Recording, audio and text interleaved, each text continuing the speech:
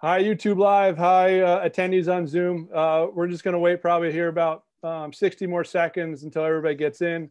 And make sure that you're using the Q&A box on Zoom. And if you're on YouTube Live, I'll be monitoring the live chat for Coach Joel Johnson. So we'll start shortly.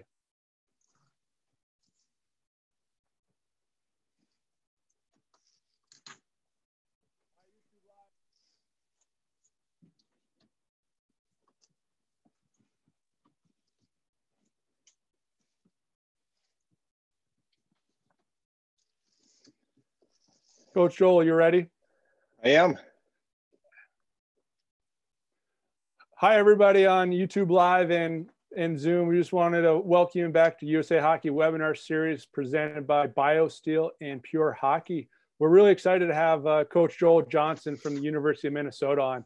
He's a six-time national champion coach, which is pretty impressive, I have to say. I don't know if that's a record or something, but that's probably pretty high up there. So that's pretty impressive. But he also coaches our U.S. national teams in many different ages. But you know, with Coach Joel Johnson, he has a master's in organizational leadership, and this is something that he's going to discuss probably a little bit today, building these teams on a short time frame. And you know, some of the quotes that I'm getting from his colleagues are pretty impressive.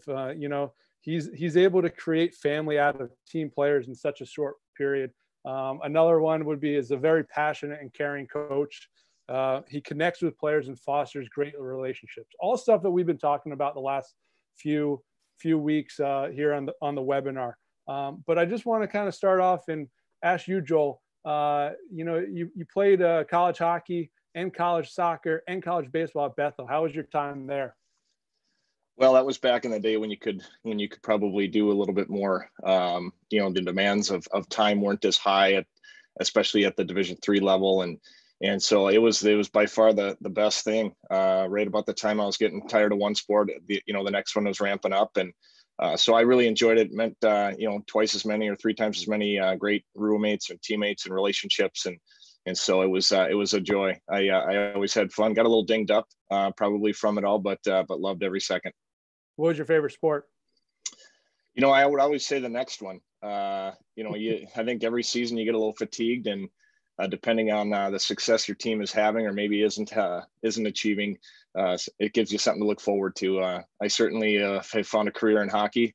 Probably was my least capable sport as an athlete. I was probably better at soccer and baseball, but that's all right. I love the game. That's cool. And then you started coaching pretty much right after you graduated at Bethel. How did that all take place? And did you know that you were going to be a coach prior to graduating? Yeah, it's what I wanted to do when I enrolled. A lot of people are undecided, and I was sure that I wanted to be a teacher and a coach right away, and had some good mentors growing up, and also had some great mentors while I was competing as a college athlete. So it just renewed and rekindled my passion for wanting to do that. I jumped in right away, volunteering where I could at the high school level. Girls hockey in Minnesota at that time was just starting, so I was a volunteer assistant for a junior varsity team, combined school district team, and then led just gradually relationships formed, and one thing led to another, and got opportunities at the collegiate level in a variety of sports, and then ended up at the University of Minnesota now 2 times. So it's been a fun ride. Yeah. So you won 2 national championships your first time in your first stint at University of Minnesota, and I read that there was one time that your team only let up 34 goals the entire season. Like, that's just unheard of. Like, that would be, I mean, how crazy is that? How did that all come about? And, you know, your focus a lot is defense. Is there anything particular that you're doing that you're just, having 4 goalies in the net or something? Yeah, no, I think this is a canned answer, but it all comes down to, who's going out the door. We certainly do our best as coaching staff collectively. We always have, of trying to make sure our players are prepared. But, when we put certain combinations out there that were just really gifted players, they certainly deserve the credit. And we were excited to be able to help develop them as they played. Yeah. And then you, after winning 2 national championships, you moved back over to Bethel, your alma mater, to coach boys hockey or men's hockey. How was that change for you, and what was that like going from girls to boys? Yeah, I get that question a lot, coaching different sports and men and women. And I think there are differences because people are different. But at the college level, the athletes want to be treated like athletes. And so I think you recognize personality differences on your teams. If they're 25 guys in the room or 25 gals in the room, you're still going to have different relationships and different personalities. And so you just have to identify those and find out how to motivate them, how to teach them. So yeah, there are differences, but I think they sometimes get overblown. The game is still the same.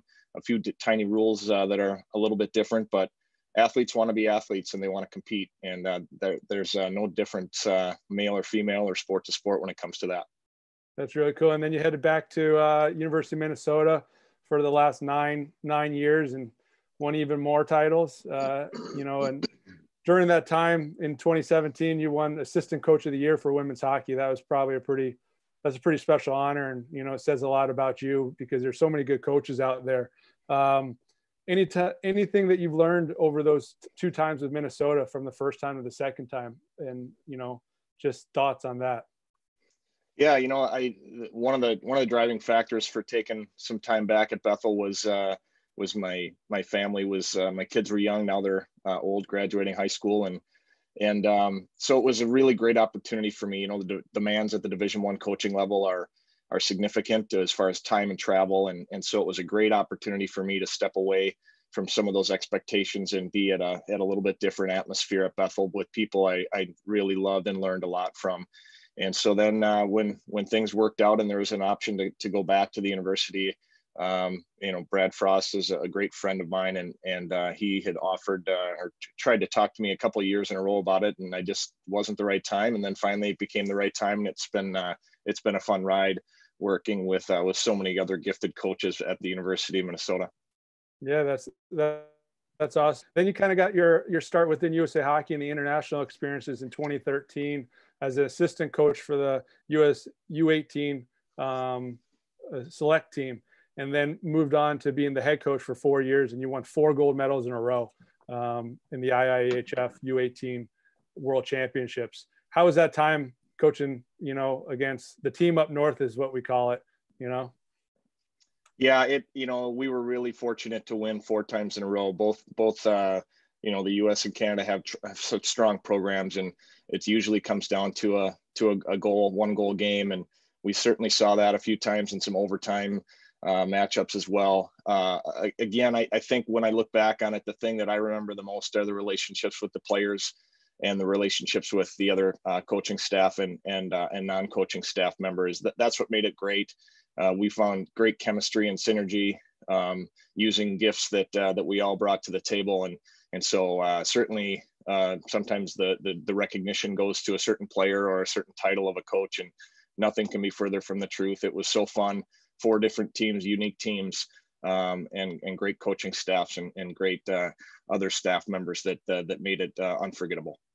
Yeah, and you there's a couple of other quotes that I got from some of your colleagues about you have a knack of getting the best out of each individual player and staff members, and I really like kind of the point that you're kind of bringing in the staff members, because there's so many people. It comes from it could be hockey operations or somebody helping the strength and conditioning, and it's the whole team approach is bringing it all together. So I really like how you're using that. And then you moved on to the in 2018 and 2019 as the US U22 select team coach. What is the US U22 select team, for our viewers that don't know? Yeah, the U22 is it's a very short window of 3 games against Canada at the end of August. And so there's a group of players that are brought into our national team festival, which includes under 18 players, and over 18 players and national team players. And then for those that fit into the age category of the U22, it's just a chance to select a group of 20 or 22 players and play Canada for 3 games in the same way that the U18 team does, just a little bit of a series to get some competition and some more evaluation. So there's no world championships. There's nothing after that 1 August event. But it's always a fun time when you can actually, put the actual sweater on and go compete. And then you've been working with the U.S. national senior adult girls team. I think I butchered that, but you know, our national team, our women's national team, and this is your first year working with them. How is that working with them and working with the great coaches that they have? Yeah, it's been great. Obviously, there's a lot of the players that are on the national team that I've had the privilege to coach before and or coach against when they were collegiate players. So there's a lot of familiarity that I have with the roster, and so it's been really fun to kind of connect back with a few of them and have the, you know, the privilege to coach them, and also with the staff. Whether they're coaching staff members or non-coaching staff members, it's been a huge opportunity for me to learn and grow as a coach. I've just taken so many opportunities to learn different best practices from the variety of coaches that have been around our camps and festivals, and that includes our summer development camps and our, you know, whether it's a 15U development camp or a senior national team development camp. Just being able to hang around great coaches from across the country and hear different tactics and strategies has been something that has really helped me grow as a coach. That's awesome. So now I want to kind of shift in. You know, you have a master's in organizational leadership. Can you kind of define what that is, and then you know, how does that help you with these U.S. national teams that you're working with and building these, you know, family units, as one of your colleagues was saying? Yeah, I don't know if the master's degree. Certainly, I learned a lot when I was going through that program. I think when you talk about organizational leadership, sometimes I think they were just looking for a catchy phrase to come up with, you know, some degree, because I think each organization and each leadership within a team or a program or a 2-week period is so different, and so it's unique. But I think that's, you know, having that as a passion of mine has helped me try to identify what it takes, because you mentioned that the short-term events are pretty special, and in some ways they're easier than full college seasons or for full professional seasons, because, you know, there's not enough time to get super mad at each other and disappointed. But it does take some special, you know, kind of some, you know, trying to maximize each moment and capture momentum at the key time, whether that's in your own locker room or on the ice. And I think that's when we've been at our best, is when we've been able to do that. That's cool. So do you want to start sharing your screen and get to your program? Sure, I think. So for those watching on YouTube Live and also Zoom, make sure you send in any questions on the Q&A part. That will be easier for us to answer. And then if you're on YouTube Live, there's a live chat that I can monitor and kind of ask some questions for Coach Johnson, and we can go from there. All right, I'm not being able to share this. Did you need to take something off for me to share it, or? Let's try it again. You should be able to go. Try that again. All right. I'm just struggling to find the cursor here. How's that look? Not yet. I put you as co-host to try that.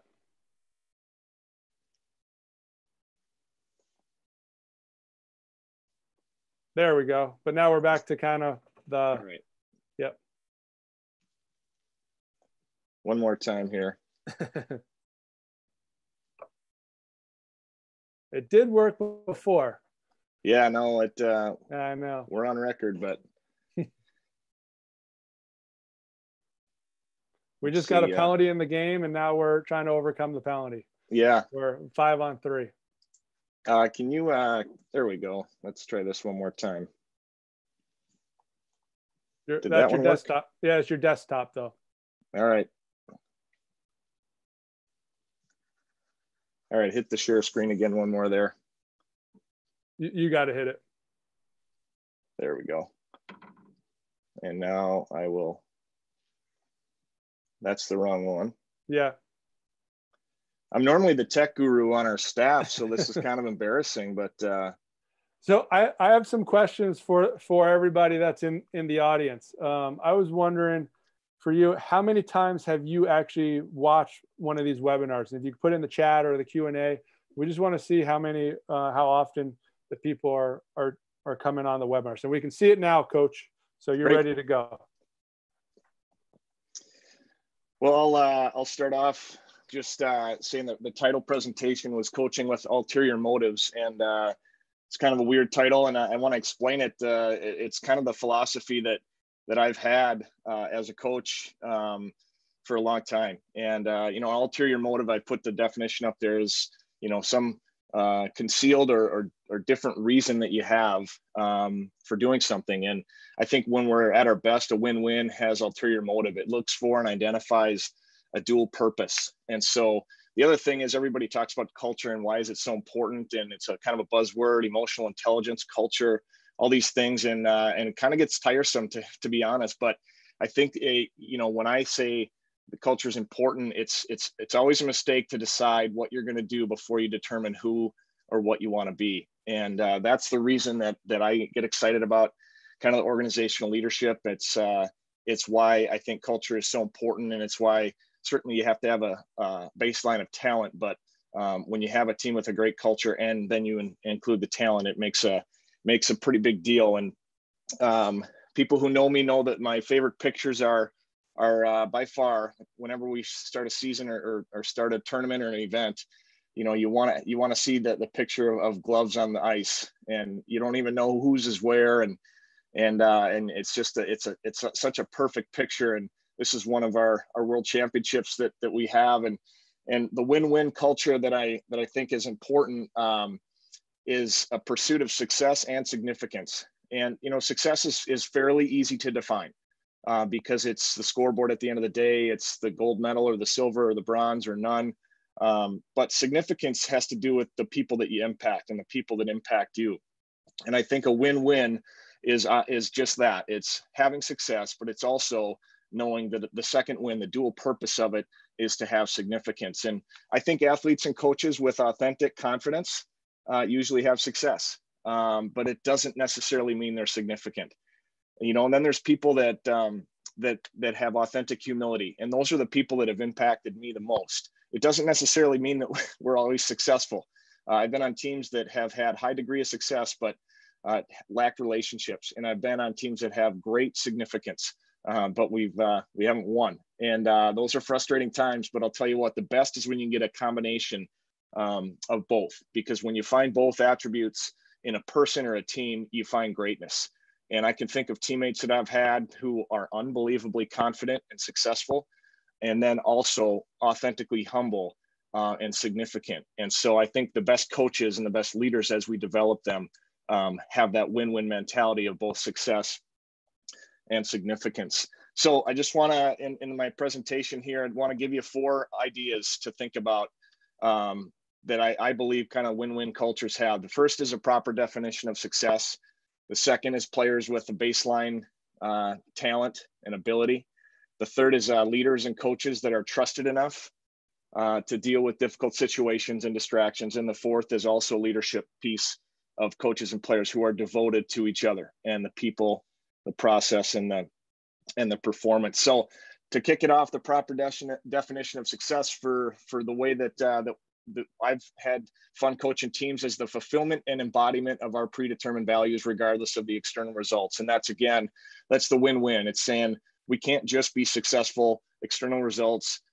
We know that we're going to be measured by, the color of the medal for USA Hockey that we win, but we want to actually define success in addition to that. And so great teams that I've had the privilege to coach crave to win.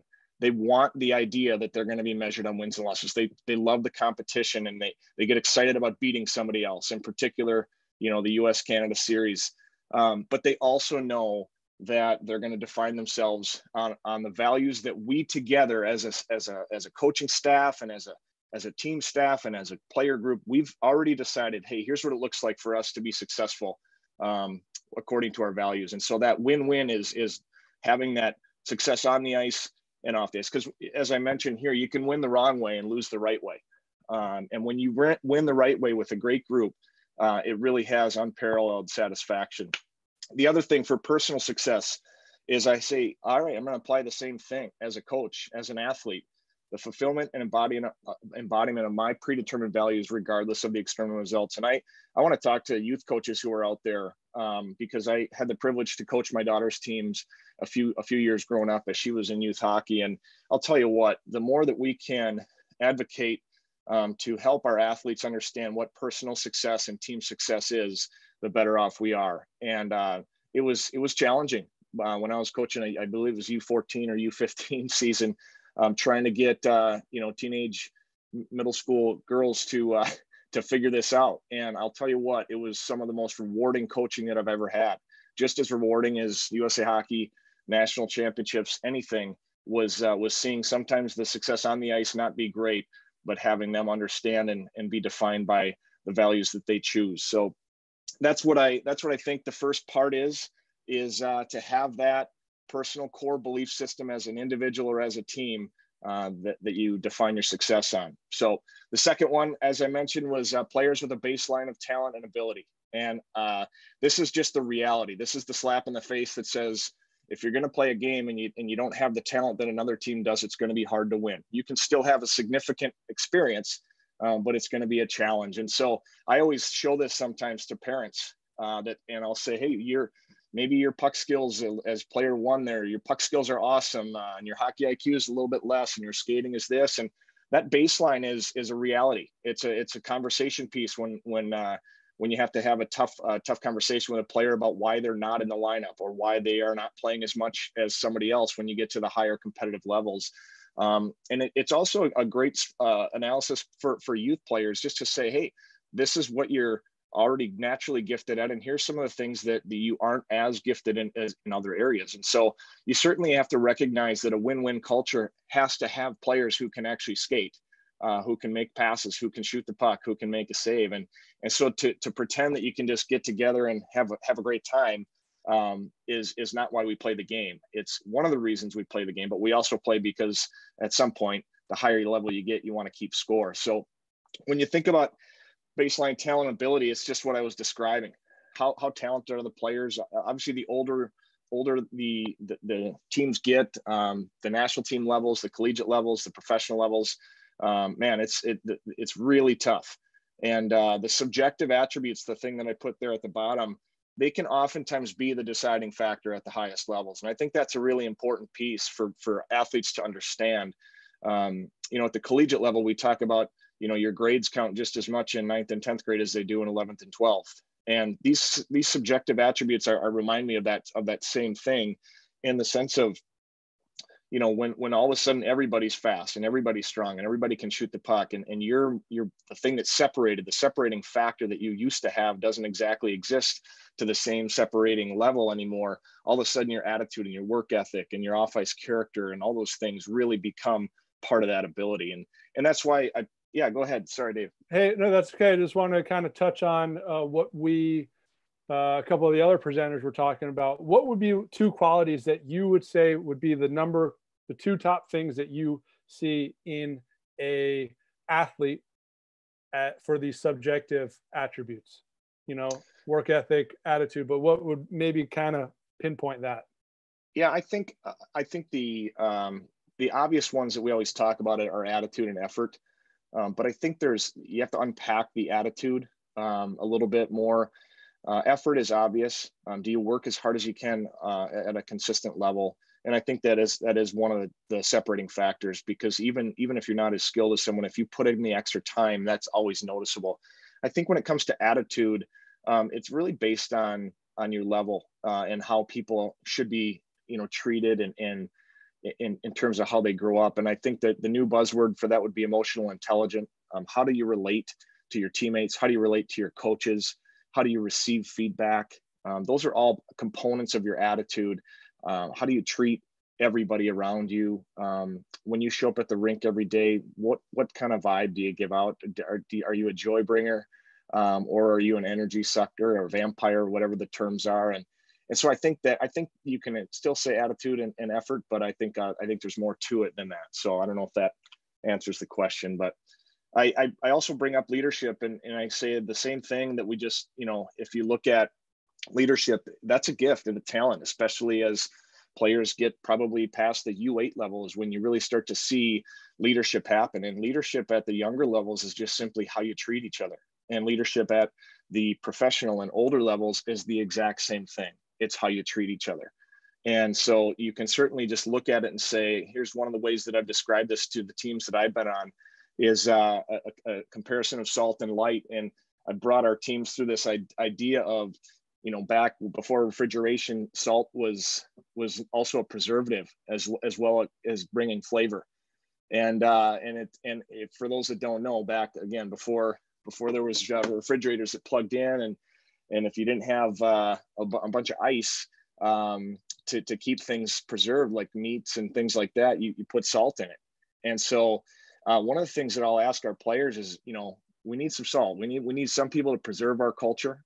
We need some people to bring a little flavor. And I think leadership and talent have that impact. And the light is the other one, the salt and light. And this was a story by a speaker I know named Andy Stanley. And he just said, nobody puts, light and covers it up. Nobody lights a lamp and puts it under a bowl. And so he just said, salt always preserved, light always shows the way.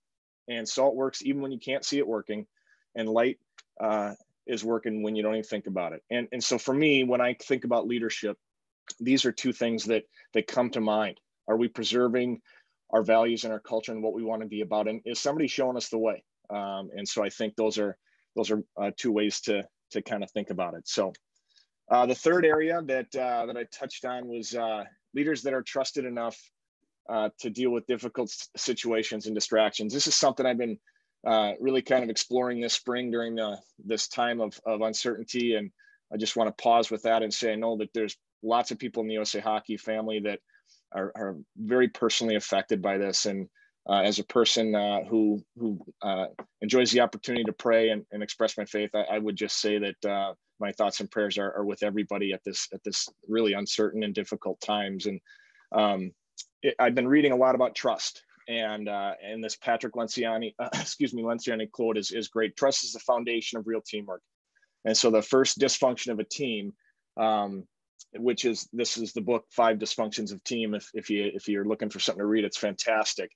The first dysfunction is a failure on the part of team members to understand and open up and trust each other. And I love it if it sounds touchy-feely, let me explain, because there's nothing soft about it. If it's an absolutely critical part. In fact, it's probably the most important. So when the third thing that I think takes a win-win culture is people that can trust. And they always have cultures like that, always have leaders willing to manage difficult situations. I love this quote by Bill Parcells. It says, a young leader takes on 5 crises a day, and an experienced coach pinpoints the one that will affect the team the most. And I've just seen coaches and also players at every level, U8, U10, U12, U15, all the way through, that really good leaders have the ability to understand that. And then a Brian Lawton quote that we've shared with our team quite often, culture doesn't change when a coach says something. Real culture change happens when, again, if it's a youth player or a national team player, they stand up and say, hey, that's not how we do things here. And those are the leaders that you really trust. And I'll see if this video works here. I'm not sure it will, but if I can try to hit play here.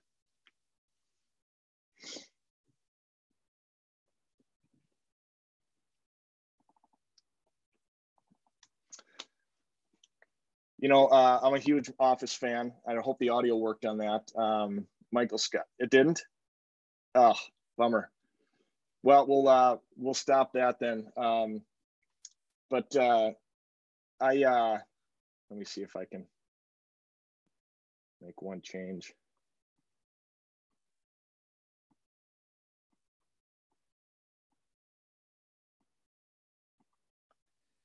Well, anyway, I'll keep moving on here.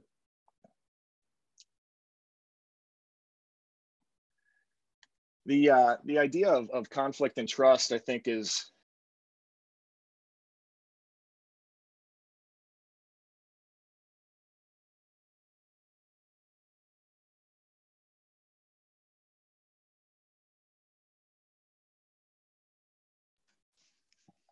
Can you hear me now? All right, perfect. Sorry about that. When we talk about trust and conflict, again, something.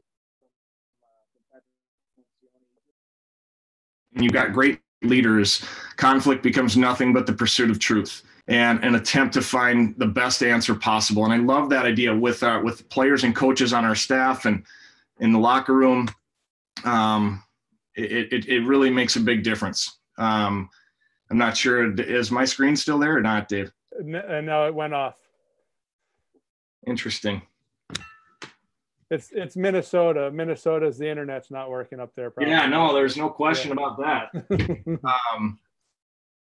Can you hit stop share, or can you do anything? I'm not even sure. Yep, give me a second.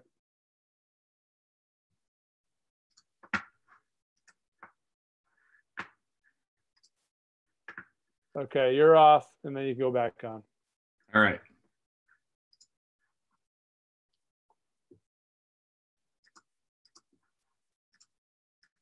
Sorry about this, folks. It's like I said, fairly embarrassing, but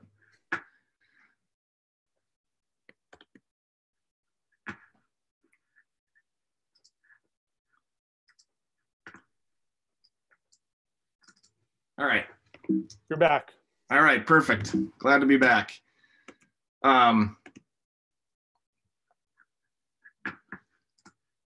So when there's trust, conflict becomes a pursuit of truth, and conflict without trust and between people leads to politics. And I see this happen in locker room all the time when people don't trust each other. So just that idea of conflict and trust is super important so that you stop having people politicking around how they want others to react. So again, just going back to the third point of being, having a real trusted leader. When it comes to being or selecting a leader, I think one of the real challenges is to ask, who are you going to trust? Who do you trust on the team? Who do you trust if you're hiring somebody, or if you're going to choose to work with somebody for a hockey season? Because boy, it's super important as we do that. The other thing trusted teammates do, trusted leaders, is they deal with teammate issues. And one of the things that we've used with our programs at the national team level or the college level or with my daughter's U14 team was to identify it, to deal with it, and to be done with it. And what's so interesting is most of us like to identify problems as long as they don't include us. Very few of us want to deal with problems, and nobody wants to be done with it. We always want to gossip and keep talking about it. And great trusted leaders are able to identify it, deal with it, and then be done with it. They walk across the room. They make it weird. They confront people. They hold people accountable. They admit mistakes when they've been struggling with something. They authentically encourage other people, and they're willing to invite others to hold them accountable. So dealing with teammates, trusted leaders do it super well. And another thing that I think trusted leaders do is they eliminate distractions. And we shared some ideas with our team about a horse in a race with blinders on. And if you've never done that, I encourage you to look it up. Just look up, go to Wikipedia and look up some of the reasons. It was fascinating to find out that even horses that train together still want to put blinders on because they're very comfortable in a lot of situations. But because of how far back horses can see, they can essentially see behind them. I know I sound like a little bit of a weirdo right now, but it was fascinating to read about their field of view and the vision that they have. And that's why those blinders are so important, so that they can be trusted. The jockey can actually provide them a clear direction to go. And so the question that I brought to myself is, what are some of the common distractions for teams? And as we talk about a win-win culture, common distractions. And I've spent some time this past winter reading a book by Clay Scroggins, and he identifies a couple. I think they're fantastic. He says the appearance of success is a distraction for leaders. The idea of appearing successful has become more important than being successful. And man, do I see myself be tempted in this area a lot. How do I look? What's my social media presence? What are the statistics on the coaching record? All these things. And it's become such a crave for leaders and for teams to actually look better. Not even, who cares what the actual success and the significance is in our locker room, as long as we look good to the outside. And the allure of progress is another one. We all want to move forward. And sometimes we actually get caught as coaches, I think, just trying to do something. Maybe it's what we've always done, or maybe it's something new that we just keep doing without really trying to say, wait, is this the best thing that we could be doing? So another one is the attraction of certainty. And I think this is very clear. Sometimes the loudest and the most authoritative voice in the room that says something clear is what everybody wants. Then they can just kind of move on. And I think this is a distraction when we talk about having a win-win culture, is to actually find out the right message and to listen to that. I always share the story about, when I was teaching at the high school level and I needed something, I didn't ask any other teacher. I asked the custodian because he knew everything. He also had the keys to everything. And if I needed to know any detail about anything going on, he was the most important person. He was not the loudest, and he would sometimes not speak up, but he was the person to ask. And so sometimes we have to say, I'm not going to be attracted to certainty, even though that sounds great. And somebody told me to do that. I'm going to actually identify what it is. And so how do we do that? I think the book that Clay writes, he talks about white noise. And I don't know if anybody out there has a white noise app on their phone. I do with USA Hockey. A lot of times us coaches will share rooms with other coaches when we do development camps. And I'm someone that has to have that white noise app when I go to sleep at night, because people are coming and going, and I'm kind of an early to bed guy. And so you get all these opportunities to have a roommate or whatever. And I'd turn that white noise app on and just a fan or an air conditioner sound and turn it up, and I'm able to then finally fall asleep. And the author of this book, Clay, he talks about the white noises in our life actually being social media and a lot of different things. Could be the internet, could be food, could be drink, shopping, relationships, family. And he says what we do is we turn these things up loud enough, and it keeps us from paying attention to what we need to do.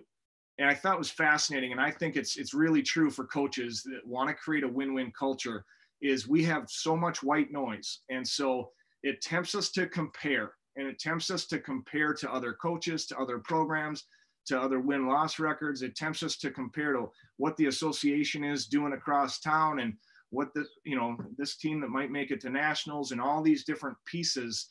It just tempts us to compare. And the comparison that we do, because we're not willing to turn the white noise down, because we're paying attention to social media, we're looking across, and we're at a tournament and at a venue, and everybody, as soon as the game is over, all the parents rush to the tournament scoreboard and identify, well, how many goals do we need to make the tiebreaker against such and such?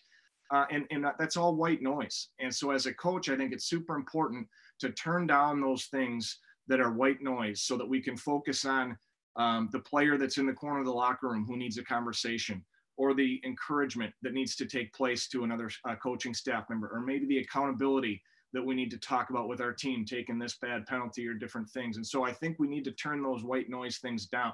And one of the challenges we had for our team this year was specific to social media. What do you need to turn off, unfollow, stop browsing around, because it leads to too much comparison. So we talk about go ahead. Sorry, Dave. Yeah, it's funny because yesterday we were talking to Coach Gallivan. He was saying at the NTDP that they would take the phones of all the players as they came into the practice, and they would put them in a bag, and same thing on the road. Do you do anything like that at the college level? They have like a technology check-in he was talking about. And we've gone on the story about Austin Matthews turning it off, and, because he is so focused of being the best, he knew that he turned off his phone to go to sleep at night. Yeah, we do the same thing. We have a bag that hangs in our locker room, and when players come in for a game, they drop their phone in the bag, and then we leave it off, and that's taken some time. 5-10 years ago, it wasn't a big deal. I remember one time we had a player who used to listen to her iPod or listen to her phone music in between periods, and she forgot to take her phone. She used to tuck her phone into the side of her hockey pants, and or in Minnesota, as we say, breezers. And so she forgot to take it out, and went out and started the second period. And all of a sudden she turns on the ice, and there's a phone sliding across the middle of the ice, and the ref brings it over and says, "Whose is this?" And I thought somebody threw it from the stands or something like that. And here it's one of our players who just forgot to take it out of her own equipment. So for that, and also the distraction factor, we try to take phones and put them in a bag. But so Lou Lamoriello, he would actually, there was a rule when the Devils were playing, and when he was with the Devils, that the music was, you didn't have iPods or anything like that, or music player, CD players, but at a certain time before the game, he would say the music has to be off, and so the players can talk, and he thought that was a big thing too, is turning off that white noise whether it's music, whether it's whatever, to make them focus on the game or the task on hand. So, and then if you really, our rules, we're not allowed to have cell phones and stuff in the locker room at the youth level for safe sport. So yeah, that's a good point. Yeah, we do the same thing. We talk about hockey conversations. You know, that's one of the things that I think at certain points for prior to practice, or even certain points, it's not great to always talk hockey. But then when we get to games, we try to encourage players to, you know, to really be dialed in and talk hockey, because as the slide says, what we've noticed is when we start to compare and listen to the wrong stuff, it kills contentment, steals our joy, diminishes our influence. And I was asked once, how does it happen? And I tried to break this down for a player.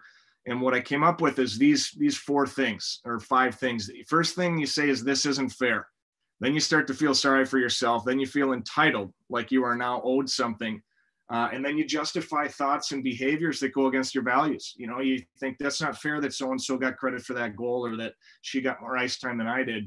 I start to feel sorry for myself. And now I feel like the world owes me something. And then I think, you know what I'm going to do? I'm going to say this, or I'm going to talk about her behind her back, or I'm going to, you know, go off and do something dumb. And this happens in hockey. It happens in life. You can apply this same exact philosophy to your decisions on a Friday night. You know, and we commit actions, and all of a sudden we're in tough shape. So how do we stop comparing? I think, you know, first we recognize when the emotions are tempting to say it isn't fair. And then you identify that white noise. You say, well, where did I get this idea? And why am I feeling this way? And then you replace it. You know, there's a story about, if anybody has, obviously my tech skills are pretty poor today, but if you've got a decent pair of noise canceling headphones, the cheap ones just kind of block the sound with a, you know, extra foam or something like that. But the really nice noise canceling headphones, they actually identify the frequency that the microphone is picking up, and then they replace it with the opposite frequency. And so whatever noise is coming in to those noise canceling headphones, like the nice Bose ones that you can wear on the plane and stuff, it's got a little microphone that's listening to the frequency. And then it actually, it sends the opposite signal. So I think the same thing happens with us when we replace it. If I'm feeling selfish, then choose to think about being grateful. If I'm focused on myself, think about others. How can I be, you know, that best version of myself? And so to conclude this part, you know, he talks about 4 habits to turn down noise. And I've just encouraged you, if you've got a pen or paper, take a screenshot to write these down. You simplify yourself and ask yourself, why am I, what do I love? Turn down the noise, get quiet. You know, there's all kinds of surveys out there that track, you know, great leaders, and getting quiet's one of them. And then pressing pause, you know, take some time. And especially in these days that we have, I think it's an interesting time to do that. So the other thing that I think trusted leaders are is disciplined, and they do 3 things. And I want to just walk you through these 3 things if I can. They study their success. They're prepared. If you don't know why it's working when it's working, you don't know how to fix it when it breaks. That's what my dad always told me. And they study their success. They regularly journal, and coaches do this as well. They keep track of things. They have an unbelievable ethic of disciplined studying of their success. They know why they're successful when they're successful. And I always share this quote at the bottom with our players: if we can't count on you to monitor what you do outside, how can we count on you in big moments? There's a quote that I learned in college: proper preparation provides predictable performance. And I think it doesn't guarantee success, but it tells us that we're ready for success. And there's nothing better that I can think to demonstrate this. The goal, I don't know if you saw the quotes that we're tracking there on the side, but she said she had tried that move 1,000 times in practice. And so when we talk about proper preparation, it didn't guarantee that she was going to score that goal in the game. But it did guarantee that she wasn't nervous. She was excited to try it because she had done it so many times. And the other part of being prepared, I think, as a disciplined teammate, is having great habits. And one of the things that I try to implement in my own life is having a keystone habit, and understanding that a keystone habit is something that has a trickle down effect. And so a keystone habit for me is exercise. And a lot of people know this about me. When I exercise, I eat better. When I exercise, I sleep better. When I exercise, my relationships are better.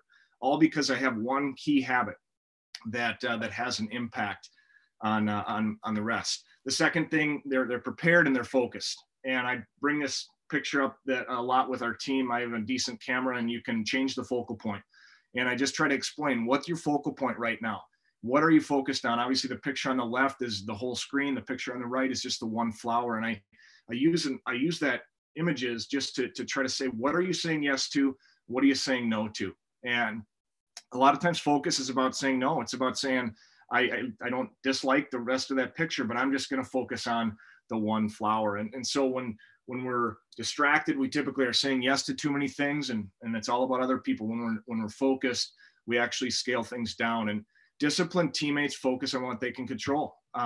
Control the controllables, I think, is the most overused mental skill comment by coaches. The question is, do your athletes know how to do this? And there's several different ways, but the one that I've heard several times is identify what you can control, what you can influence, and what you cannot control. And those are three different things, because the great teammates and leaders and coaches focus on what they can control. They're aware of what they can influence, like a referee, and then they manage what they can, like the other team. And so I think those three things are really probably the best way that I've heard in a quick fashion to tell your athletes as a coach, how do you focus on what you can control? Because we all hear control the controllables, and sometimes it's hard to actually tell people how to do that.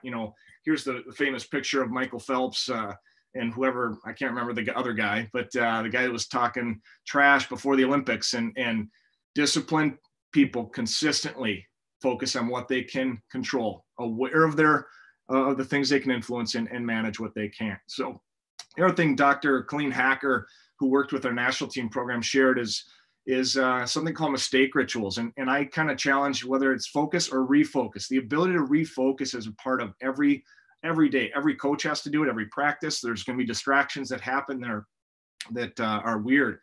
And Dr. Hacker just talked about, everyone makes mistakes. Don't act like they're rare. Don't be shocked. Sometimes I will make a mistake. I'll screw up, and then I act like, well, that's never happened before. I'll see players do that. And that's just not the truth. And if mistakes crush us mentally, our team suffers. We talked about with our national team program, if a mistake that happens to a hockey player takes them out of the next 2 or 3 shifts mentally, it's no different than them being in the penalty box. And because they're not all there. And so we don't want to intentionally put ourselves a player down just because we can't refocus. She brought up a few tactics, flush it, have a visual. She worked with a team once that they had a little mini toilet and they kept it on the bench, and people would grab it. And if they made a mistake, they would flush it. Some people use the water bottle to spray their face. Some people, brush it off, clear their skates full of ice. Some people say, Fooey fix, focus. There's all kinds of these different things that you can do, but it's one of the best skills I think we can share with our USA Hockey players is the ability to refocus. And again, back to what great disciplined teammates focus on. They focus on the specifics. They focus on the 1%. This is clearly, this is a business model. Everybody has probably seen the aggregation of marginal gains, but it's super important to teach players when they're young. What is the one thing that would change everything? What is the one thing we should focus on more than anything else, or I should focus? What's the one thing that will have that trickle down effect? The one thing that we want to apply a different sense of urgency towards. Maybe it's as an individual or as a team, a disproportionate amount of energy towards one thing as a hockey player or as a team. Maybe for your team, it's starting fast. Maybe for your team, it's blocking shots. Maybe for your team, it's encouragement. Maybe for your team, it's being ready to start the period or things like that. But I think as coaches, if we can identify that one thing that's going to make a big difference and have a big trickle down effect, it can make a big difference. So I heard this I heard this described as a wildly important goal. And a wildly important goal is one that is just what I described. So one thing. Just instead of trying to say we need to do forecheck, back check, this, we brought this component with our team this past year. Instead of trying to say too much, we try to have our team focus on one thing. And for that, you know, maybe it was for us, it ended up being win the next period. And that's all we were focused on. This idea comes from Chris McChesney and Sean Covey. And it just talks about focus on the wildly important. What's the one thing? And then acting on the lead measures. And for those that are unfamiliar with the business term of lead measures, I'll give you an example. If my wildly important goal is to be healthier in 2020, lag measures are weight loss. Like that's what's going to happen in hindsight. The lead measures for me would be diet and exercise. And that's critical. They're going to drive the lag measure. And so if my goal is to be healthier, then I have to act on the diet and exercise. So those actions are specific. And I think this is a really great skill for players to learn as for on ice things and also for off ice behaviors. So how am I going to do it? I'm going to focus on it. And then I'm going to keep a scoreboard. I'm going to journal about it. And I'm going to create kind of a cadence of accountability. Last area that I'll just want to touch on is managing your emotions. And I think this is a pretty good video to show it. I think there might be a questionable word in here, so I apologize. This is a compilation of Happy Gilmore and Ernie Els at the 2016 Masters, where he struggled on I believe the first hole. Don't break the wrist and bring that putter back just like. You're confusing me. Just let me put the ball in the hole. For bogey. All right, so it's a par 4. That's his 5th. Okay. That's 6.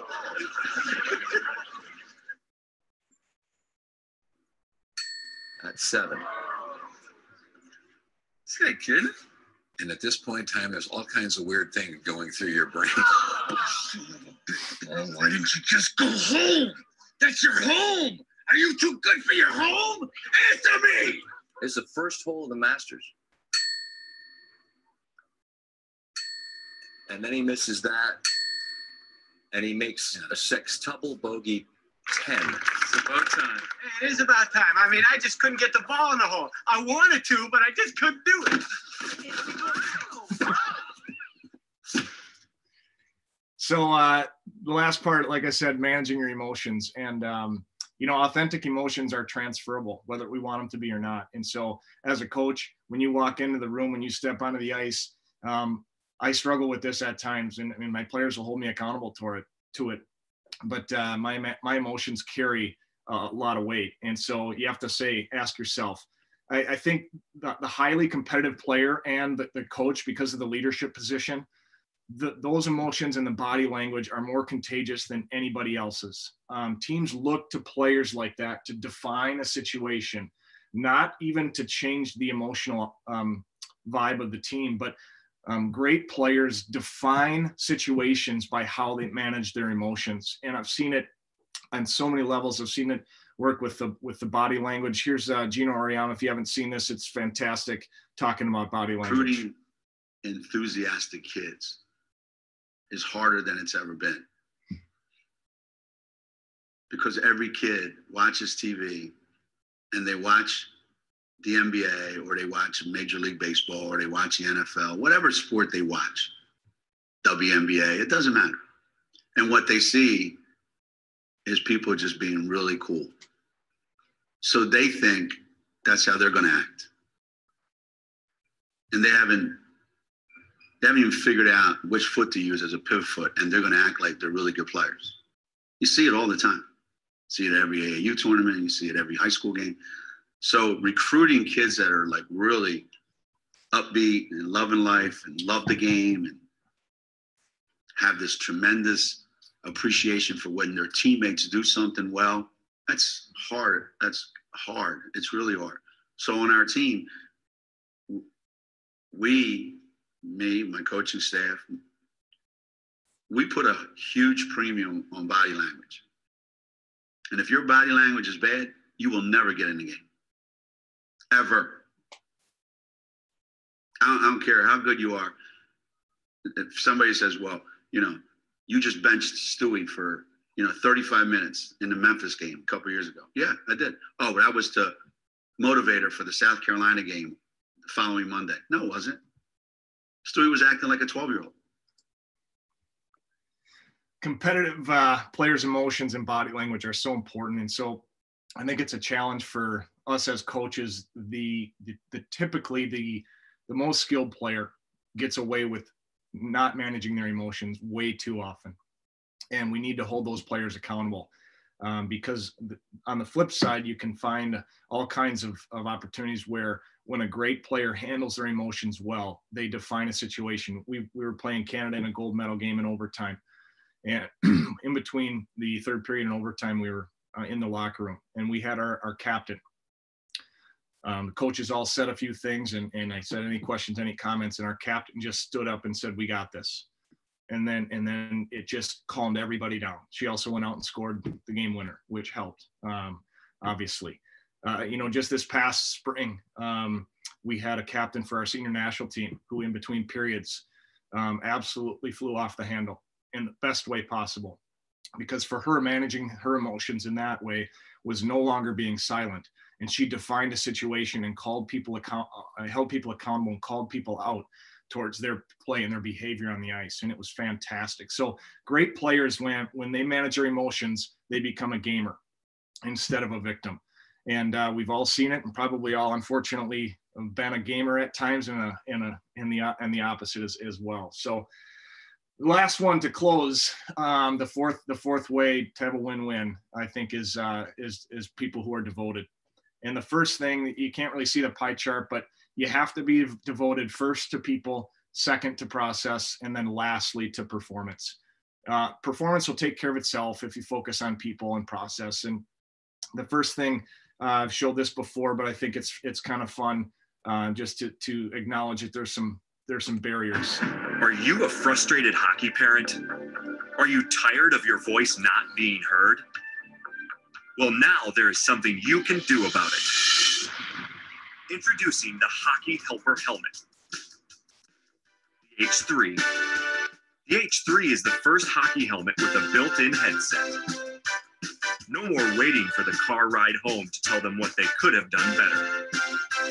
With the H3's patented on-ice intercom system, you can communicate with your player during the game. Nice shot, son. Control their movements. Go right. Tell them what to do. Draw pass. Tell them how to do it better. That's way too short a shift. Point out critical mistakes. That is a dumb penalty. But don't take it from us. Take it from another satisfied H3 user. We were a hand signal family. I did a lot of signaling to Jake at his hockey games from the stands, things I wanted him to do. What were some of our signs, Jake? Yeah, that's a good one. That's the straw that stirs the drink, which is really what Jake Jr. is on his team, because most of the players are not very good. Jake's special. I think Dylan's okay, but kind of has bad hands. And so we need Jake to be a star. When we would talk about his games, oftentimes it was too late. We were on the car ride home, and what do I always say? When there's tears, it's too late for cheers. When there's tears, it's too late for cheers. I mean, is there anything more true than that? So I was sitting there tearing him a new one, telling him all the bad things he did in his game. When I found out that there was a helmet that could actually allow me to communicate to him in games, it just blew my mind. I mean, this is like the iPad for hockey dads, you know. And I was concerned, I'll admit, that it might look strange and he'd be teased by the other players. But when I saw that it was white on white like that, really subtle, you can't even tell the difference. I was into it. And so just wanted to mention that parents can at times, I don't care if you're coaching at the college level, all the way down to the youngest, parents can be tough. But it's a reminder that great coaches, they're devoted to the process regardless of the barriers. If you've got bad parents in your group, then it's just even more important to be devoted as a leader, because people become a team when individuals share a common purpose and respect everybody's role. Otherwise, it's just a group of people getting together on Tuesdays and Thursdays. And this really came true this year for us. We shared this with our team, and I thought it was really a powerful tool, because it challenged our team not just to tolerate their teammates or respect them or understand them, but to really move up to the valuing. And feel free to use this. It's from Athlete Assessments, and it's fantastic. It's part of the DISC profile and it's just a great way to challenge your team at any level, to really get to that valuing of people. So I'm gonna kind of just skip ahead, because I want to at least leave some time for Dave if he has any follow-up comments or anything. So I'll kind of skip through some of the slides. I think I'll finish with maybe just a few things with no more videos. But a good teammate will encourage one another when they're doing something wrong. A friend should but might not. A good teammate does, and a good coach is the same way. We speak truth to each other, other coaches and other teammates, regardless of if they're good friends. So I'll just kind of leave it at that and turn it over to Dave. Yeah, no, thank you very much. I really like that last quote, but I also kind of want to talk, like we're always pointing out the negatives of, situations, but that good leader will have that strength lens, and really strength lens meaning they'll really look for the good things that, this player or that player or this player is doing, and really point it out, because that's going to bring that value back to them and, really empower them to do more of that. Like as a coach, we always are trying to get better. We're trying to fix this, fix that. But having that strength lens of having all these people and how many good things they're doing, I think is super important. Just from talking to your colleagues and talking to you, I think that's a big part of you promoting people. How do you think about, what do you think about that?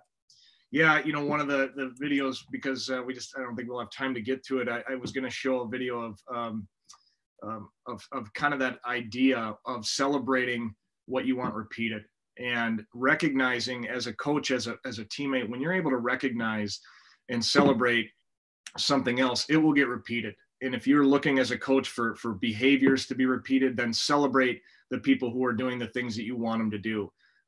Privately hold people accountable in the appropriate way, but man, publicly celebrate the things that you want your team to be about. And that's one of the things, like I said, we just didn't have time to show it, but it was a powerful video of a football player, Jason Witten, who being celebrated for his induction into the Dallas Cowboys Hall of Fame. He just, on his retirement day, he shared and he talked about how each and every one of his teammates made him better.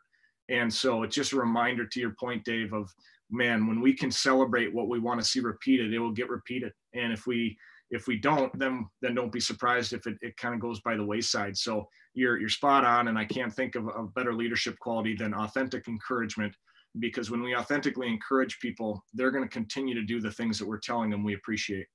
Yeah, I think that's huge, especially, given the society of all things on social media and everything, of this person got this contract or this they signed here.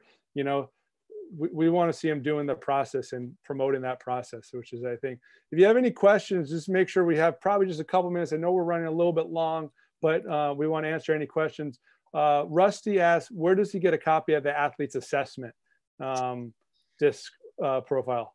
Yeah, if you just do probably an internet search of the disc, it's DISC profile, or just go to athletesassessment.com and you'll be able to find some resources there. I think some of those things are reserved for people who purchase the profile assessment test, but often the PDF that I shared is not, that doesn't require any purchase. So you could probably find it there, and if not, you can certainly reach out to me, and I can help pass it along to anybody that needs it. So you talked earlier about when players are not playing, and this is at the college level. How does that process go when the player wants to play? And I read something online about Jonathan Tays talking to John Scott, and John Scott was not in the lineup. He was in and out of the lineup, and it was talking about Jonathan Tays' leadership ability on, John Scott came out and he was really mad and really angry, but Tays came over to him and kind of said quietly, hey, we need you, you're a big part of this. And just those little things can help. And I know you probably have told a lot of athletes that they're not playing in the game. That's the hardest part. How do you go through that, and how do you help those athletes stay focused? Yeah, I think there's two components to it. One is the organizational side of it. Every everybody wants to be told in a perfect way. And sometimes as a coach, there just isn't a perfect way to share who's in the lineup or who's not. So I think that's one of the questions is, as people are at different spots, I think of a youth coach that has they play 3 games in a tournament and only one goalie is going to play the last one. How is that announced? How is that going? That can be imperfect. I think the more important part, and this was the article that I saw, the same quote by John Scott. He said that Taves came up to him privately in the dressing room afterwards and said, "Hey, we need you." And I think that personal interaction later in the conversation is by far the most important part. And as I reflect on when I've done it well, and when I haven't done it well, the reasons it's gone okay for me have nothing to do with the words I say or the timing of it. It has everything to do with the relationship that I've worked over time to build trust and equity. It doesn't mean that they're happy with the decision. In fact, a lot of times they're not. But if I've developed a good coach-player relationship, then they will trust me, even though they disagree with me. And they can understand it, and I can be empathetic. And sometimes it stinks, and that's okay to admit. But when we have a good relationship on the front end, I think that makes all the difference. Yeah, and those relationships that we've been talking about for the last 4 weeks here on these webinars, it's a common theme with all the great coaches, and building that relationship from the start.